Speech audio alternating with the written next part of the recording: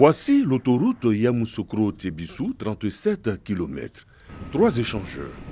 Plus de 82 milliards 707 millions de francs CFA d'investissement réalisés par l'État de Côte d'Ivoire et le soutien de la Banque islamique de développement.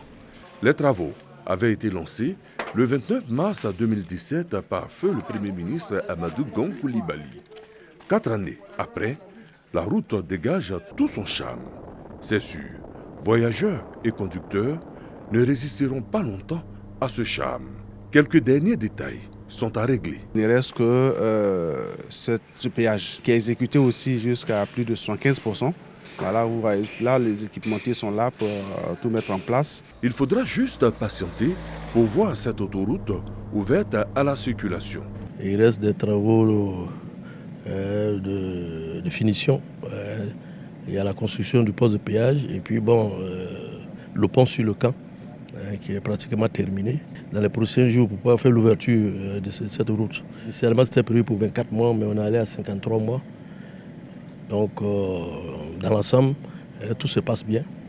Nous allons rendre compte, monsieur le ministre, de l'état d'avancement, des travaux de finition qui restent pour qu'on puisse faire l'ouverture et puis mettre ça à la disposition de la population.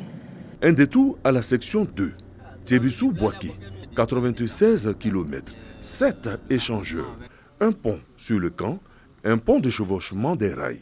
L'État de Côte d'Ivoire et Exim Bank Chine ont mobilisé 175 milliards 798 millions de francs CFA pour sa réalisation.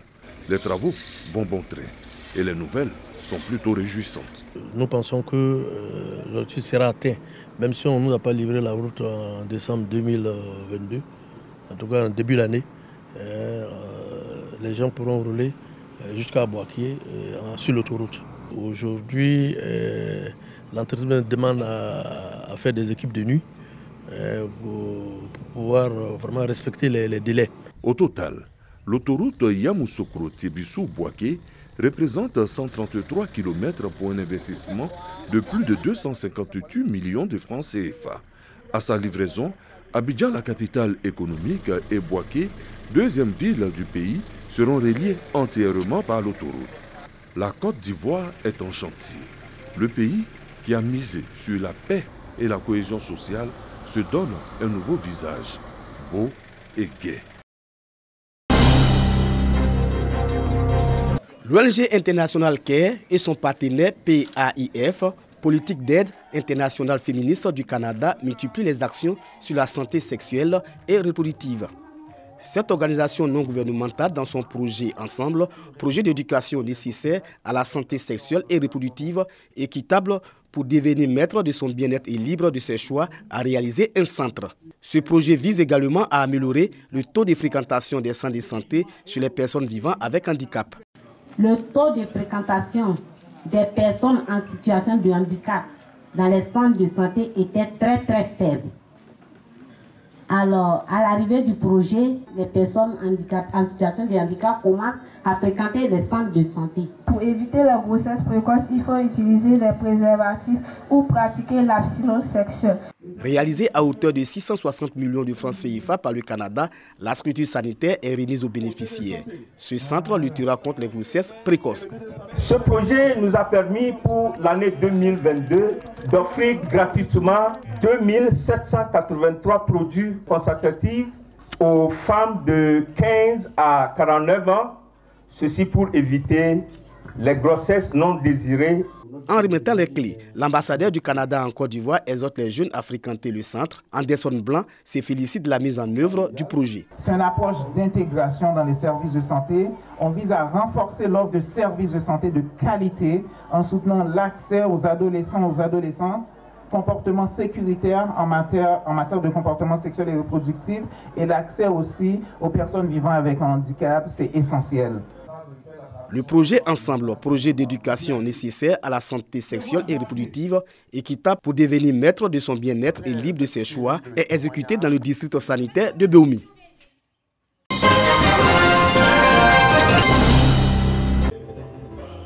La salsa, le cha-cha-cha et le ziglibiti, des danses des années 50, 60 et 70. parfaitement exécuté au cours du bal rétro annuel des personnes âgées à Yamoussoukro.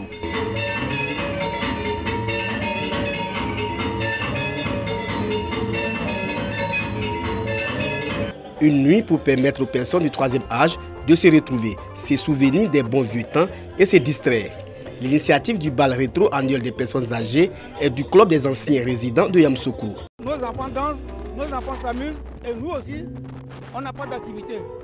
Alors c'est une lucarne des anciens, afin que ces anciens s'expriment, dansent un peu et s'amusent aussi pour oublier les soucis.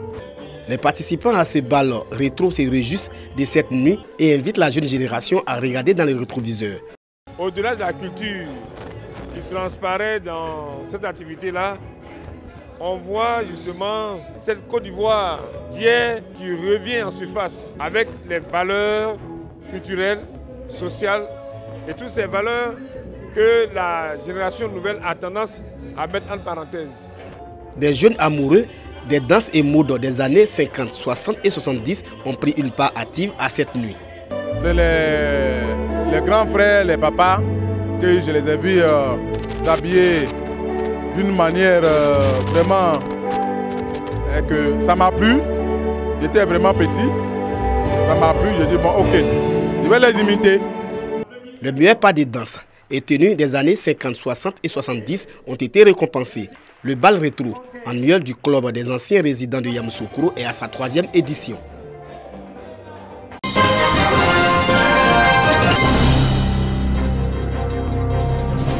Le village de Tioboué, siège du royaume Bétibé, dans le département d'Adiaké, région du sud Komoué, est en fête.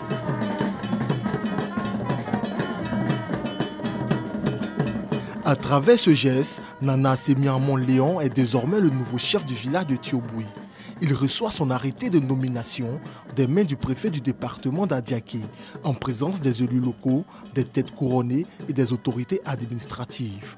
Les populations, elles, attendent beaucoup du nouveau chef. L'attente que je peux espérer du nouveau chef du village, c'est qu'il puisse être un rassembleur. Ce chef du village qui va venir rassembler tous les enfants de ce peuple.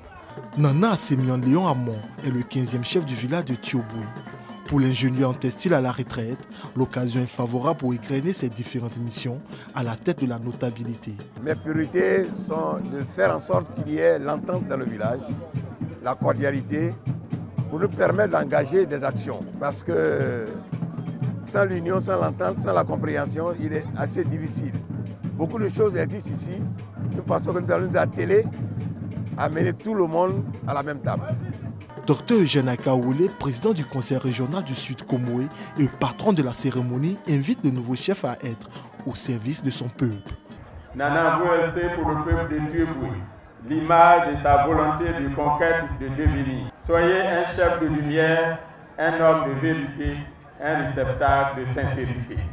Ce sur quoi je voudrais également mettre l'accent, Nana, c'est la préservation de nos cultures et de nos traditions. Aux côtés du président du conseil régional du Sud Komoué, Abiraoul, parrain de la cérémonie, a exhorté la population à travailler en synergie avec le nouveau chef pour le rayonnement de Tioboué. Créé en 1850, Tioboué est considéré comme l'un des plus vieux villages de Côte d'Ivoire.